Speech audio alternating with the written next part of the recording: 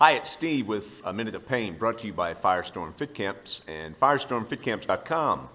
Today I want to share with you another secret to fat loss. So about a year ago I did a video on the secret to fat loss, and you can see that link below here. But today I want to share another one. And this stems from some conversations that I've seen of late from my fitness professional friends on Facebook about the necessity of exercise with respect to fat loss versus nutrition. So basically the question is exercise a necessary part of fat loss or weight management, or can you achieve fat loss strictly through nothing more than just manipulating your weight? And the simple answer is yes. You don't need to exercise in order to drop body fat. There are whole cultures, some of the Okinawan cultures in Japan do no formal exercise at all, and yet they have the lowest body fat percentages. They maintain and manage their weight very well.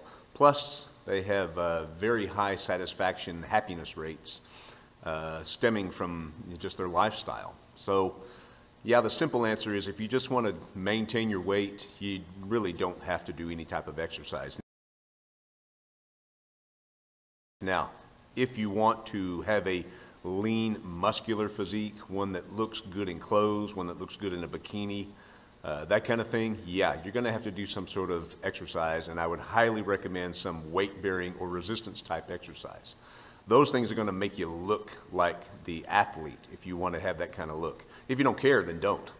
But as far as just fat loss goes, weight management, if you'll just create a caloric deficit, if you'll take in less calories than your body uses, you live an active lifestyle, which means you don't sit a lot, you move around a lot, you're very active in your daily life, you don't ever have to do any type of formal exercise whatsoever.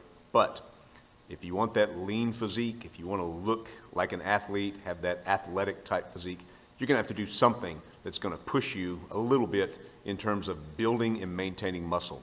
The other factor about that is managing your stress levels.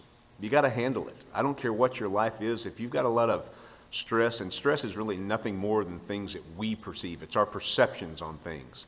If you'll handle that stress, you'll live happily. You'll knock that cortisol out that's going to put the body fat on you. It's going to interrupt your sleep patterns. Get some sleep, manage your stress, eat well, exercise a little bit. You're going to look like the athlete you want to look like. You're going to feel good. You're going to live a long time. Now you think about that.